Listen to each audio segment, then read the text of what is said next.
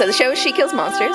It's probably the biggest show the theater department has decided to do, at least in my time here, but from what I understand, ever. Well, here at Truman Theatre, we work hard to provide a variety of experiences for our students. So what we just did was called a fight call, and what that is we run through every moment of violence or every moment in which the actors are moving quickly over the stage or need to practice certain choreographed movements, so that way we know that they don't hurt themselves, or that we know that the spacing is okay on the stage. Fighting is so hard because it's mainly a lot of technique and a lot of being in stances and a lot of knowing where to guard yourself so you don't get hit, but also taking care of the other person.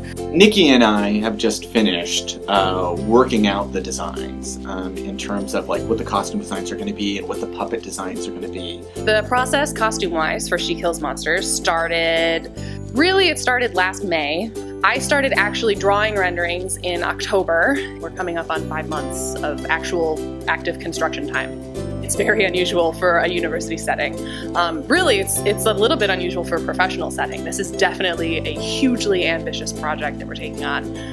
And really, everybody's really risen to the challenge. And we're just starting to like pull the set design together, which I think is going to be pretty awesome. So we've built, these are about 11-foot tall platforms. We've extended the stage out for a good 6 feet for most of it, and it's just a really big set, much bigger than usual. We usually have more concise sets. They're usually a few platforms, maybe an extension of the set.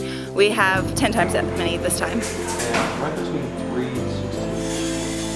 There is going to be composed sound, composed music that will be created by Dr. Charles Grand. In the past, I've often done all the work myself, but I've been looking for opportunities to bring students in and for me to be able to share my understanding of how the process works and to kind of teach them, I think, the tools that they could use if they wanted to do this kind of work themselves. I'm not a music major, actually. I'm currently a chemistry major, junior year. I just like music in general. I've been doing music ever since around like middle school, and so any opportunity that I have to pursue that is something that I kind of jump on. I am the sound designer, so I put together all of the sound cues, decide the general design of the show, and work with the production staff on any sound aspect of the show, along with my assistant sound designer, Gabe. This is my final show, and it also happens to be the biggest show as far as sound effects wise that I've done my entire time here at Truman. Bailey is my assistant director. She is going to be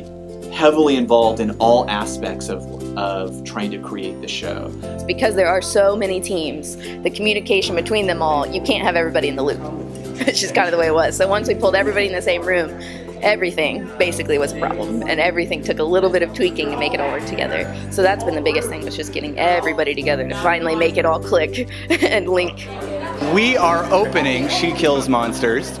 It is our last show of the season. We've been working all year to put it all together. It's been a wild ride, and it's all coming to a head right at this moment.